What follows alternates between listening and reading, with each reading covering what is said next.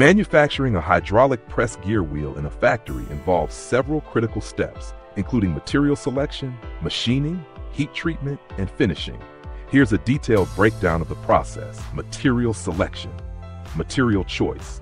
Typically, high-strength alloy steel, e.g. 4140 or 4340, is used for its durability, wear resistance, and ability to withstand high loads. Raw material form. Steel billets, bars, or castings are chosen based on the size and type of gear wheel. 2. Forging or casting, optional. Forging. For high-strength gear wheels, the material may be forged to improve grain structure and mechanical properties. This is especially important for heavy-duty hydraulic press gears.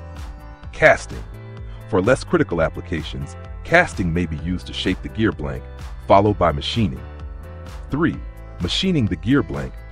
Turning. The gear blank is rough turned on a lathe to achieve the basic cylindrical shape and dimensions. Drilling, boring. Holes for shafts or keyways are bored or drilled to the required specifications. 4. Gear cutting. Hobbing.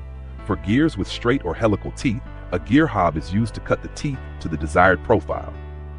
Shaping. If the gear design requires, a shaping machine is used to form specific tooth profiles. Milling. For custom or non-standard gears, CNC milling machines may be used. Broaching.